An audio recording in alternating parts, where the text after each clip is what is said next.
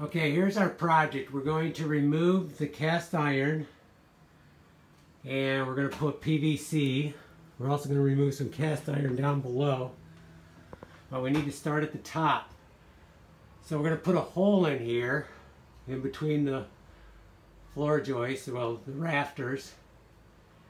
And then we'll go up in there and we need to cut the pipe off after we fasten it so it can't move.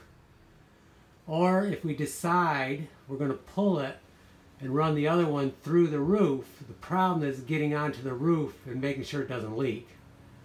So I kind of would rather cut it off. But let's see what we're going to run into. We first need an access point. And then later on we'll be redoing the ceiling anyways. So we'll be able to fix this over.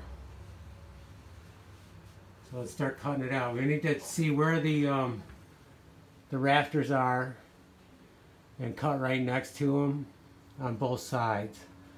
And then we'll have a whole thing big enough to go in. I want to do it this way from the pipe because the roof is going down that way. So we'll have more room, more headroom over here. That's my logic.